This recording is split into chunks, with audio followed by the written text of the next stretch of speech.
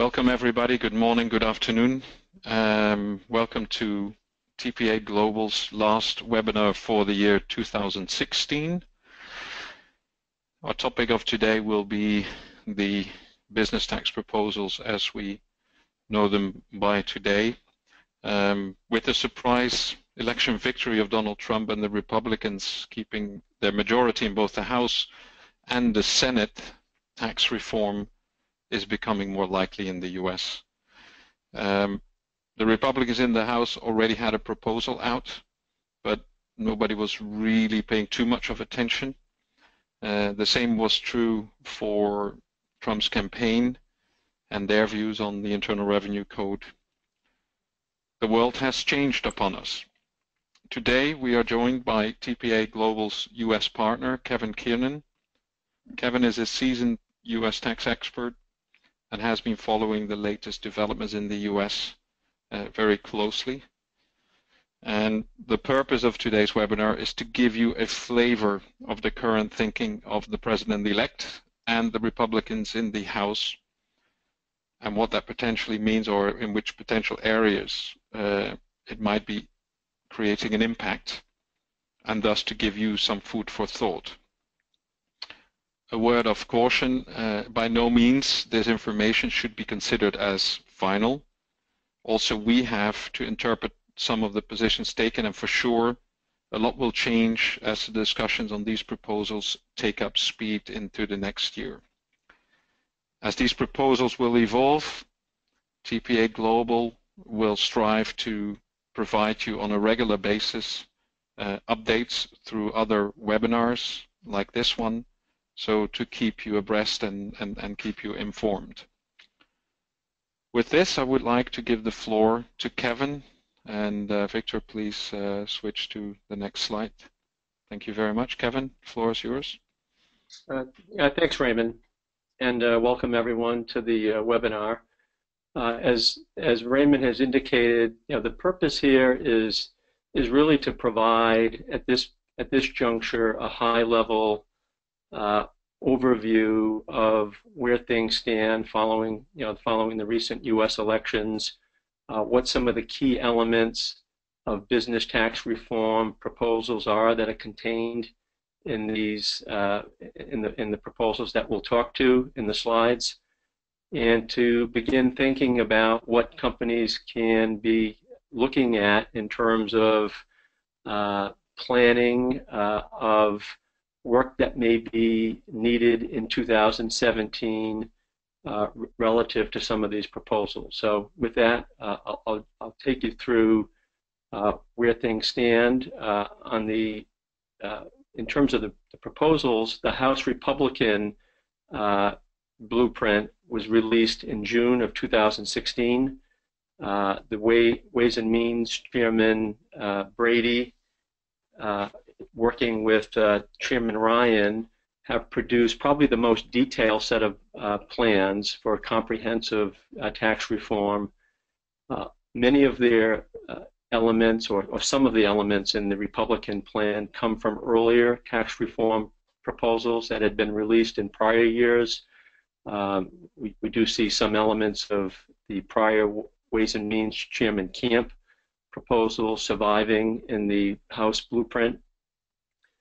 And then, President-elect Trump, throughout the campaign, has put forth various proposals. They've gone through some refinements during his campaign as he brought in economists, and later in the campaign utilized some of the committee members of the House and their staffs to help revise some of his proposals, and we'll talk to those as well.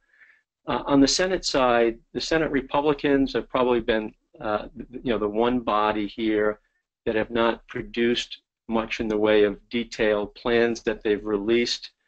One element that the chairman of the Senate Finance Committee, Chairman Hatch, talked about earlier in 2016 was his views in trying to implement corporate integration as part of comprehensive U.S. tax reform. And so that remains to be seen as the Senate releases their plans in 2017. Next slide. So, as Raymond indicated, the recent elections were somewhat of a surprise in the U.S. We now have a Trump administration, a Republican administration coming in 2017, along with the Republicans maintaining control of Congress. I think many had thought that we would be facing a scenario of split, a bipartisan scenario with a Democratic administration and a Republican Congress and perhaps a Democrat Senate at one point. But now this kind of lines up the likelihood of reform being able to move as we move into 2017. The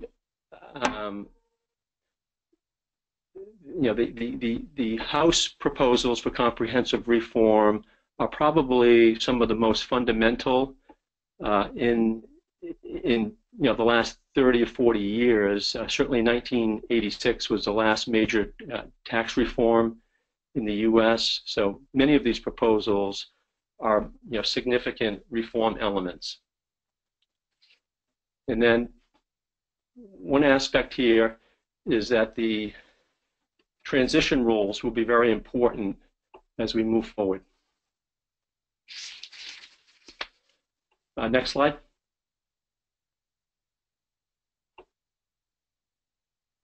Okay, so the Trump and the House Republicans would like to move quickly with legislation as we move into 2000. Excuse me.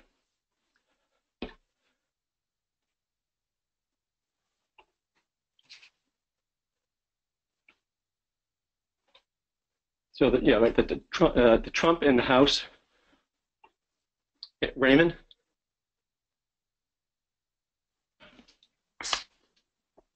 Yes, I'm here. Yeah. Could you take this slide? Which slide are we? On slide 3. Yeah. I just need to. Yep. Okay, so basically what we are expecting is that Trump and the House would like to move quickly. Having said that, there is a whole discussion going on in terms of whether or not in the Senate the Democrats need to be signing up to these new the new proposals. To avoid, the special rules that we know as the budget reconciliations. It requires a simple majority if you would do that, and avoiding, the Democratic Party being able to filibuster in the Senate, which is, for some of you, maybe not a known phenomenon, but it is effectively where people can speak for hours and days to frustrate the whole process of voting and discussing changes. On the other side, if you would go for the simple model of getting it through the Senate, the provisions will have a certain life, and they will have a life of 10 years max, and which means that they have to be voted upon again after that period, which makes the law not a permanent legislation, if you will, but it will then have to be voted upon again in that period, which has a life of maximum 10 years. Can we go to slide number 4, please? Yeah. So just to touch on that, so again, while the House and the Trump administration have indicated that they'd like to move significant reform early in 2017, the Senate has taken a more measured approach. They've indicated, at least in some of the public remarks recently, that they'd like to see, or at least give a bipartisan effort a chance. I think what remains to be seen, Raymond, here is there are other policy objectives of the new administration. We've got the healthcare repeal and replace potential that they are talking about, and they may split that into two packages. They may look to repeal healthcare and replace at some later point in 2017. There's the infrastructure spending bill that the Republicans are talking about. So part of this will bear on the political capital that they need to bring in order to get Democratic support for comprehensive tax reform. So when we look at both the House Republican blueprint and the Trump plan, the question is, these are comprehensive plans that cover individual taxation in the U.S., estate and generation skipping transfer taxes in the U.S., business taxes in general, as well as business taxes for companies with international operations. Most of our, as we've indicated, most of our discussion today is going to focus on the business tax changes and the business changes with international operations. Next slide. So if we look at the House blueprint, the main elements of the House blueprint are a lowering of the corporate tax rate from the maximum rate today of 35% to a flat rate of 20%. It also calls for businesses to be able to fully and immediately expense the cost of investments in both tangible property, equipment and buildings, as well as intangible assets, such as intellectual property. It calls for a disallowance of interest deductions. The House plan does allow for a netting of interest expense within the U.S. group against interest income. It does provide carry forward rules where such excess interest expense could be indefinitely carried forward and absorbed against future interest income.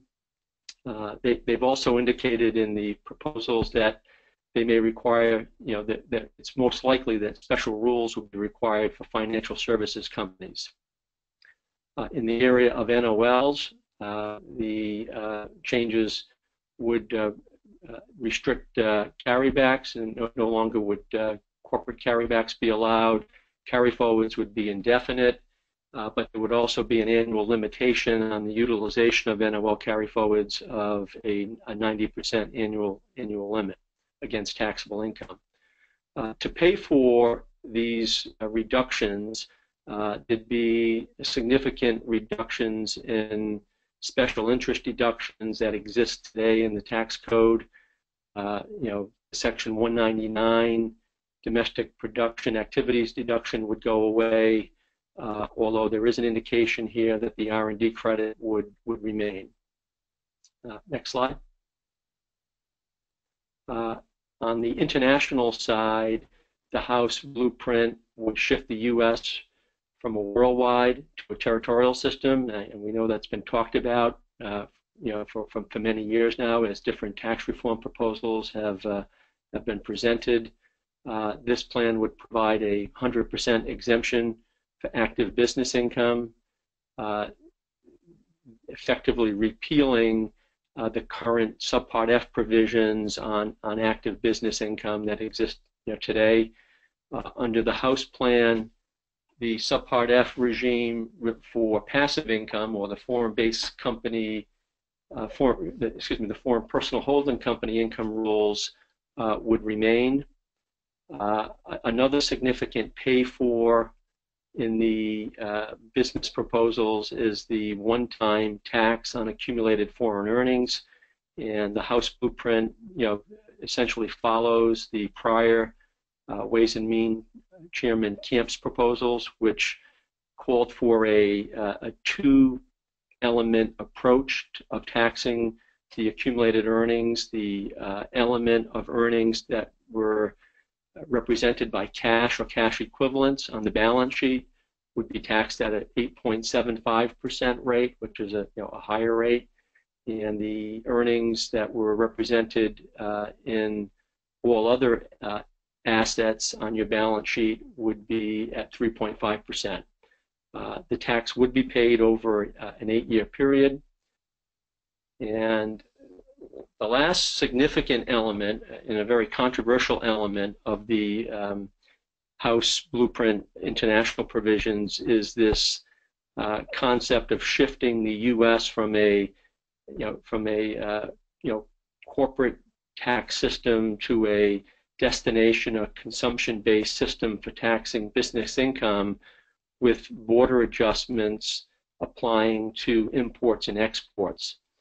The aim of the consumption-based tax approach is to, number one, spur U.S. manufacturing. That's been a big campaign theme of Trump, but also the Republicans are looking for ways to spur job growth in the U.S. So spurring U.S. manufacturing is a key element of that, as well as the perceived imbalance that has existed between the U.S. and many of our trade partners that operate VAT systems. So the destination or consumption-based approach would be to try to balance that. Next slide. We look at the Trump tax reform proposals, not as specific or detailed as the House Blueprint. He's calling for a corporate tax rate reduction from the 35% to a flat rate of 15%. His proposal with respect to expensing applies to manufacturing companies only, not to all companies. And his would provide for an elective regime where you either could expense capital investments, or manufacturers could expense capital investments, or deduct interest paid. And his proposals likewise would eliminate a lot of special interest deductions that currently exist in the code. Again, the domestic production activities deduction would go away, and he's also indicated a willingness to retain the R&D credit. Next slide. On the international side, Trump appears to support shifting the U.S. to a territorial system. Not as clear on how his would work, whether it would be a 100% exemption system, or whether there'd be some provisions on passive income or mobile income. He would also have a one-time tax on accumulated foreign earnings. His tax rate is slightly higher at 10%, and that would be over a 10-year period. And Trump has not taken a position, or at least his proposals that he's put forward have not. He hasn't indicated where he stands on this tax system with border adjustments. We do know during the campaign he's talked about U.S. manufacturers moving jobs offshore, or moving jobs and manufacturing activities offshore, and then re-importing goods into the U.S., and his willingness to impose tax costs on companies that do that. Next slide. So, there are certainly some significant elements or common themes that are emerging between the House Blueprint and the Trump proposal. And I think what that bodes well for is the process of, the Republicans in the House, Senate, and the administration coming to a, reconciling whatever differences they may have. It helps when they're all starting with a lot of common themes across the business proposals in terms of what they're trying to accomplish. So here, key elements are the significant reduction in the corporate tax rate, the ability to deduct capital expenses immediately, disallowance of interest deductions, and the pay for, the one-time tax on accumulated foreign earnings that exist in both proposals. Next slide. So one thing that we wanted to talk a little bit about is the, this House Blueprint proposal calling for a shift of the U.S. from a really, from a corporate income tax to a consumption-based tax system is a really a fundamental change to the way the U.S. has taxed businesses. This proposal didn't get a lot of attention, or wasn't receiving a lot of attention from the time that the blueprint was released in June through really the election, although that's really picked up in recent weeks now that people are focused on the fact that with the Trump administration coming in, the prospects for reform are much higher, and we need to begin thinking about how this particular proposal would impact businesses. Import-dependent businesses are rallying at the moment. There's a lot of, they've indicated their strong opposition to this proposal. This proposal does represent a key revenue-raising component of the House blueprint. Estimates are that the revenue that would be generated from this proposal alone are in excess of $1 trillion. So that's a very key component of how to pay for the reduction, the rate reduction and the incentives on expensing. If this doesn't go through, then the issue will be what size of tax cuts survive and other compromises that would need to be made in order to make the plan closer to revenue neutral over this period, and whether it could garner Democrat support. The other elements of this change that need to be considered would be whether it would be WTO compliant, whether this would truly be considered a shift from a direct tax system that we currently have as a corporate income tax to an indirect system, which is one of the requirements currently that allows our trading partners to utilize VAT systems, and also what implications this type of change would have on our U.S. treaty obligations.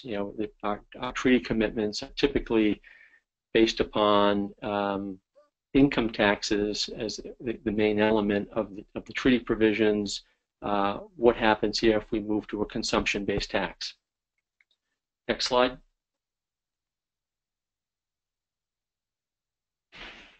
Thank you very much, Kevin. I think there is a hell of a lot of potential change out there, and as we said before, by no means are any of these proposals finals.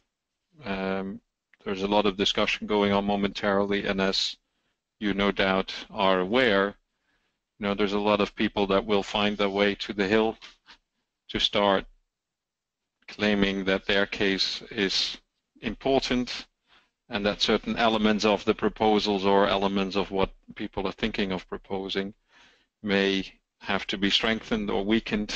For each and every case, there will be a story. What we try to do with the information that we have so far, and that was part of the conversations that Kevin and I have had in our discussions to prepare for this webinar, was to look at what could the potential impact now be on an M&E, be it a US-based multinational or be it a foreign, non-US multinational making investments into the US. This slide and the two subsequent slides are aimed at looking at some of more topical areas, and the question is always, do you need, as an organization, either being, again, a US-based or a non-US-based multinational, do you now need to start thinking of restructuring? Do you need to change your way of how you do your operations, how you run your operations? And with this, I would like to go through a couple of these bullet points and also, entertain a bit of a conversation with Kevin where necessary. If you look at the first bullet point, will the proposals really impact foreign tax minimization structures? And this is something which is more driven by looking at US multinationals going abroad, setting up typically a hub in a country where they can effectively ensure that under the current Subpart F rules, they get a deferral. Read that the income generated outside of the US is not automatically recaptured into the US and taxed. So they try to check the box, have exemptions, one country exemptions, to ensure that they have active trading income and active trading underlying foreign tax credits available for the future. So there's a lot of structuring going on, a lot of monitoring and maintenance needed in order for these multinationals to effectively be able to keep the foreign income outside of the US tax net and applying all the relevant rules on the Subpart F, as well as using the US GAAP system, APB 23 for the experts, to have a permanent deferral from an accounting point of view, which helps to keep the effective tax rate down. What does that mean if these territorial rules are coming in and replace effectively Subpart F and the global tax system that the US has momentarily? Would you, as a US multinational, still have a drive for foreign tax minimization? Would it be really such a big change, or would it just help a multinational in the US to have a more simple system to manage? You would still have a company outside of the US which would then effectively be trading as it is doing today. These are questions. Kevin, I'm not sure whether you want to comment on this a bit from your perspective, having managed quite a number of years from a US multinational headquartered company perspective. Would you see a lot of changes? Would the world be much different for you if you have a territorial system? I think with the territorial system coming into play, certainly it makes, as you've indicated, Raymond, it makes the process of planning, the planning to achieve deferral that U.S. multinational structures have had to, deal with. It makes that, that exercise would go away under these proposals, and I think then it becomes, more of a straight, transfer pricing.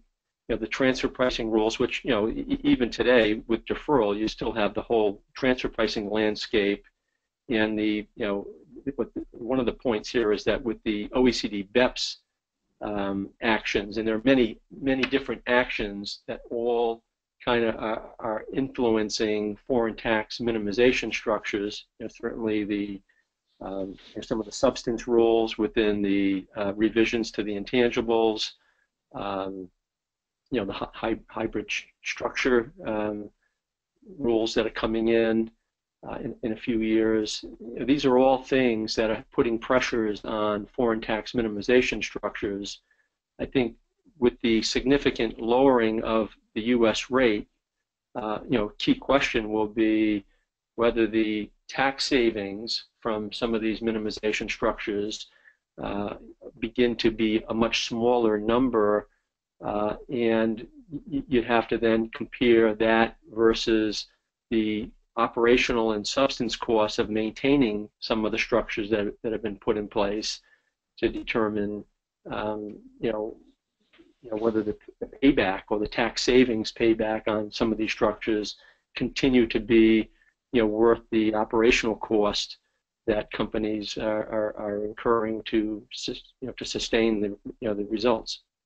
So that's how I would be looking at minimization structures. Certainly we would, a key theme, as I've indicated, is the focus on U.S. manufacturing from many elements of these proposals, and so it's going to be interesting to see whether these lower business tax rates and immediate expensing, how significant a shift in manufacturing do we see, back to the U.S., and how does that impact existing supply chain structures? Yeah, if you look at you were talking about the consumption-based tax system, which is the next bullet point, obviously. Yes, it's very controversial, and you indicated there's already a lot of opposition happening on the importer side. No doubt there will be more. But would it also help effectively on the second bullet point to bring more manufacturing into the U.S.? Would that be a major driver as well for this consumption tax in terms of the idea to install such a system? Absolutely. In terms of the policy objective of that provision, as I've indicated, the two key elements is to spur U.S. manufacturing.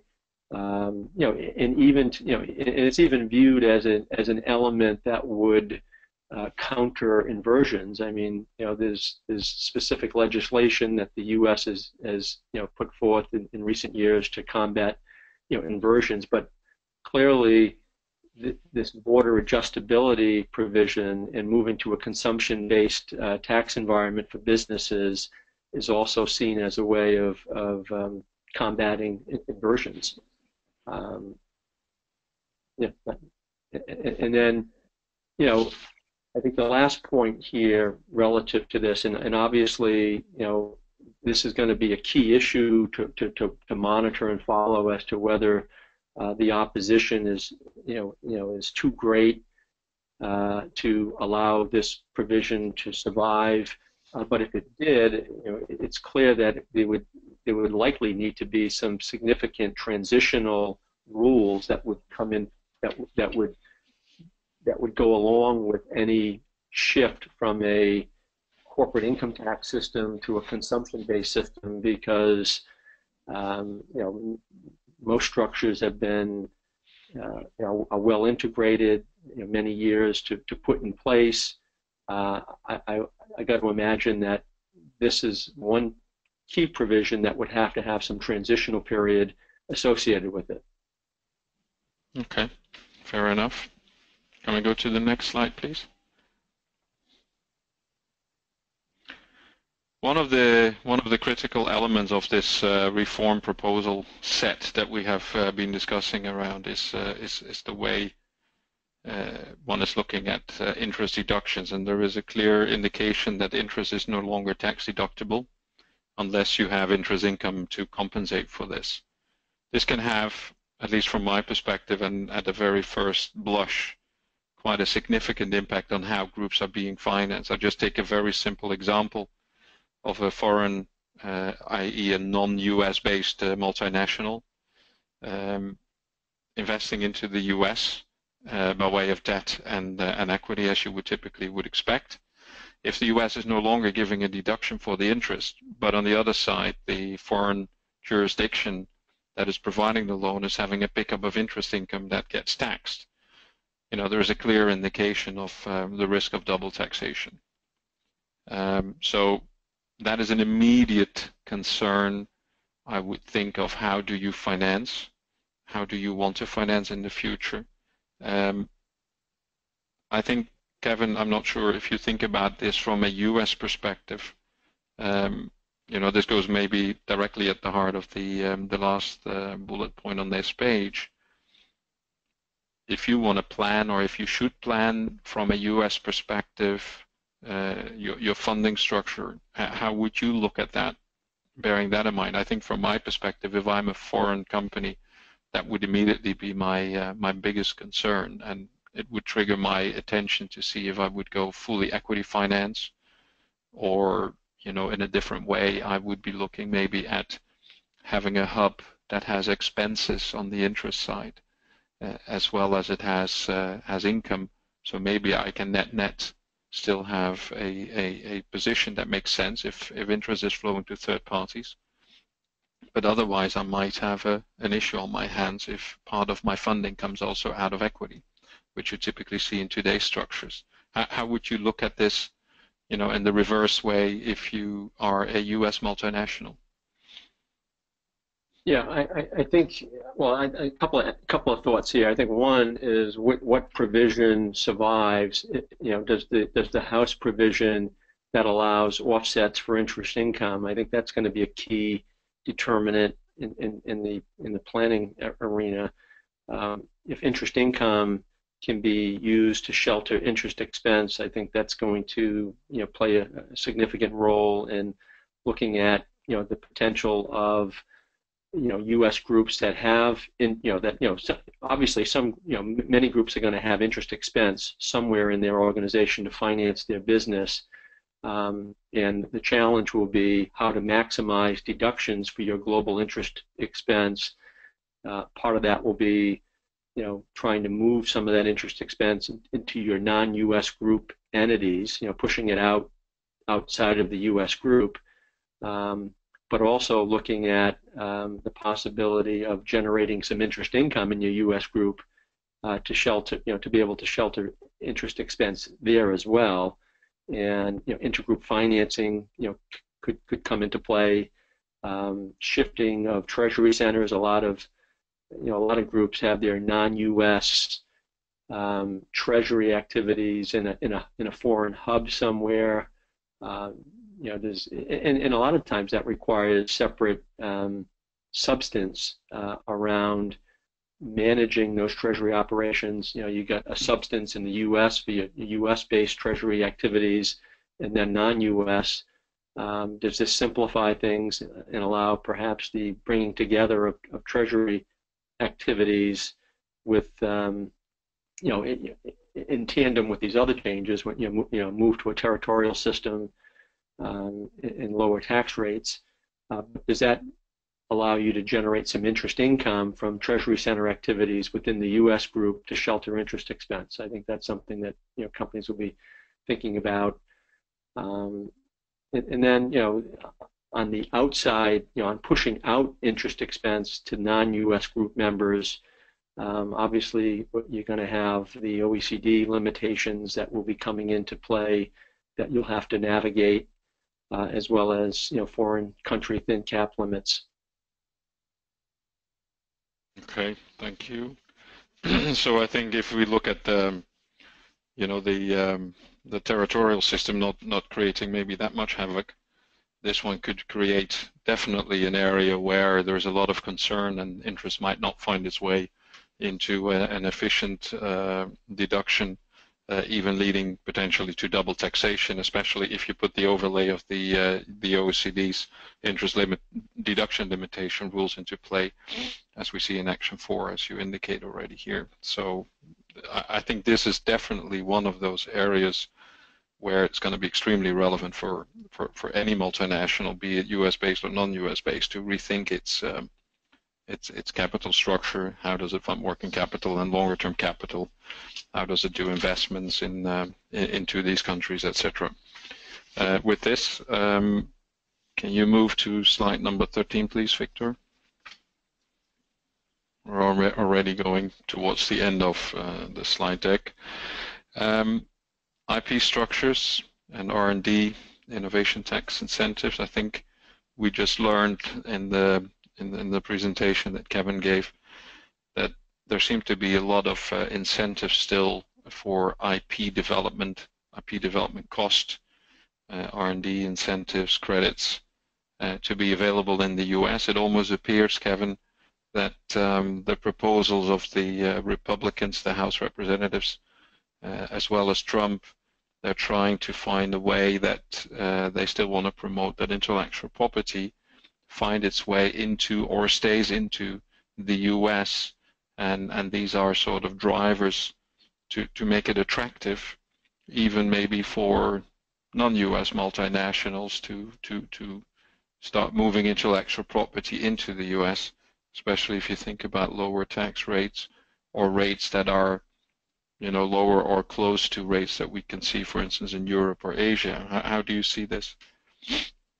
Yeah, no, I agree. I think the business tax rate, wherever that however the process plays out, how low that rate is, with the Trump proposal of 15% would be very, very low, coupled with a R&D credit. I don't know if we'll get to that level, but even the House plan at 20% with an R&D credit, could result in a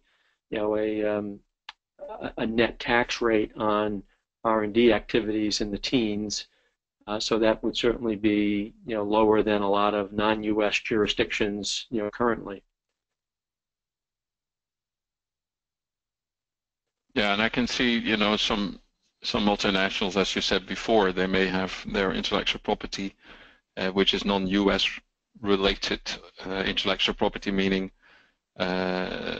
intellectual property that will find its way through products or services into any country outside of the US. So any rights that are not US rights related currently sit, for instance, in countries like Switzerland and are being monetized from here, also under, if I specifically think of a US multinational, it's also maybe attractive for US multinationals to keep that structure under the new territorial system.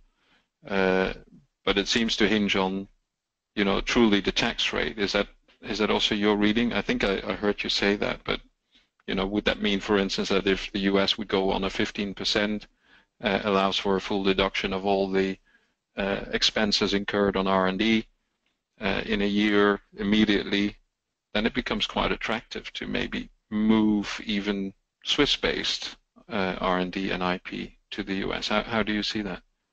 Yeah, well, I think I think in that area, in terms of intergroup movements, I think we'll have to monitor the rules to look at whether there's any restrictions on intergroup movements of IP, in particular in the this immediate expensing of investments in intangible assets. Is that going to be a provision that applies primarily to third-party acquisitions of IP, or will there be any limitations on intergroup movements of IP into the U.S. Relative to these expensing rules? And then another key element here, obviously, is the consumption-based tax proposal with border adjustments. How do those border adjustments apply to cross-border royalty flows? I think that's one area that's not as clear. I mean, there's on the product side, it's clear that the intention is to impose or to penalize import of goods and to have a tax on the imported goods and to exempt exports. But in the area of royalty flows, it's I think some of those details need to be worked on a little bit further before we know how they impact outbound licensing, inbound licensing. But at a high level, there's talk that the inbound use of IP is going to have a similar consumption tax cost for companies that have IP outside the U.S. that are licensing the use of it into the U.S. They're going to suffer a cost, and on the outbound side, it should be exempt. The use of U.S.-owned IP being used outside the U.S. on a consumption, from a consumption standpoint, that wouldn't be something subject to the consumption tax. Okay, that makes a lot of sense to me. And then the last bullet we had here is more around the challenges that many global structures have in managing the exempt functions and the related substance requirements when they've split up the ownership of their global IP into like a U.S. A U.S. component and a non-U.S. component. There's this cost and duplicative activities that we often see in structures in order to support the allocation of profits to the two buckets of intellectual property. This might be an opportunity to simplify that Again, depending upon the trade-offs of tax rates, expensing, et cetera, versus the cost of operating, multiple or duplicative IP structures. Thank you very much, Kevin. I think we're getting to the end of our webinar presentation deck. If I would summarize what we have heard so far and what we understand on a very high level basis, I come to some conclusions here, and again, they are subject to a lot of changes that we would expect coming through the whole proposal process and influence coming from lobbyists, etc. But summarizing it on a high level, at first blush, we look at the territorial system not making too much of a difference from a pure tax play perspective, although it will create much likely a more simple way of maintenance for the group to compared to what it has to do now. If you think about SUPRDEF, if you think about the credit mechanism and keeping the credits in an active basket rather than in a passive basket. So the territorial system seems a good choice. The tax rate reduction is in combination with the territorial system effectively eliminating sort of the remittance penalty that companies encounter today, being U.S. multinationals that want to remit revenue or retained earnings from abroad into the U.S.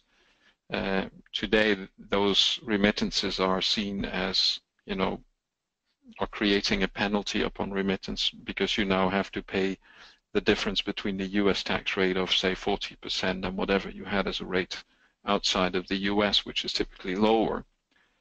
So that is eliminated, which drives, obviously, from a U.S. point of view, a positive signal in the sense that cash can come back without a penalty in the future. Having said that, on the other hand, there is also maybe an incentive to move more operations back into the U.S. Manufacturing, if the rate is going down, you can have manufacturing in the U.S. versus other countries where today maybe the driver could be, amongst others, a lower tax rate versus the U.S. It can drive manufacturing back to the U.S.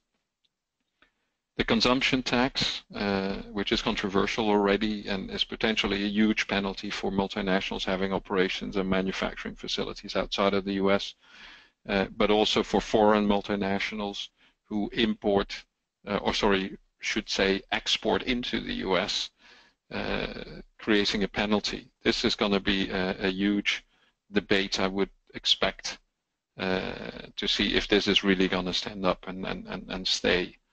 As a fourth point, funding, the way we are funding groups both from a U.S. to foreign or from a foreign to U.S. perspective, the whole funding arrangements needs to be reviewed, because that's going to be critical in terms of where can you have deductions, where do you have an interest pickup. So this would definitely require a thorough review of your whole financing structure. The same is true for IP. Where would you have your intellectual property in an ideal world? With the rates going down potentially in the US, having non-US IP today outside of the US might change. You might want to have it back into the US. So it looks like all the proposals are there to sort of support the US economy, which is not a surprise, but that is what it seems to be aiming at. And from a first look at it, it seems to have a lot of ingredients that could facilitate that. So this means for any company, it has to have a look at also its IP and where it is located. Having said that, and that was one of the last bullet points that Kevin just alluded to, if you want to change, BEPS is out there, and BEPS is looking at significant people functions.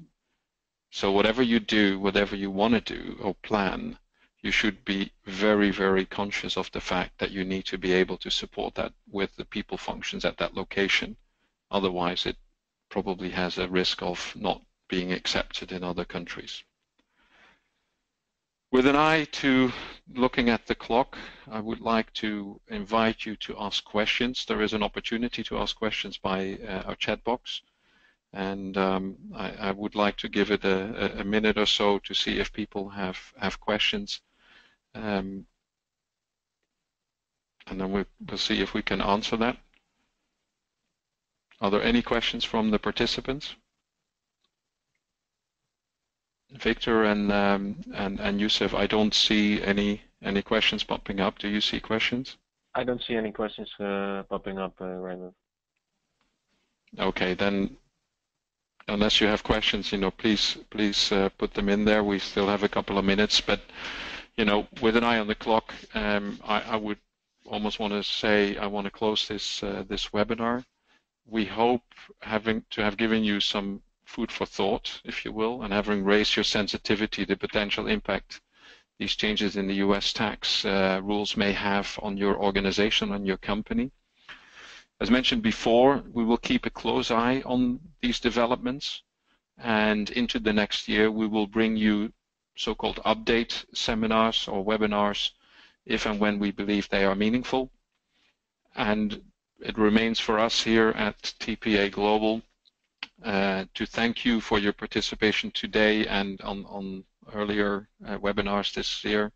And we would like to wish you and your families a Merry Christmas and a Happy New Year, and hope to see you all again into the new year. Thank you very much. And with this, I would like to close this session. Thank you very much, and see you next time.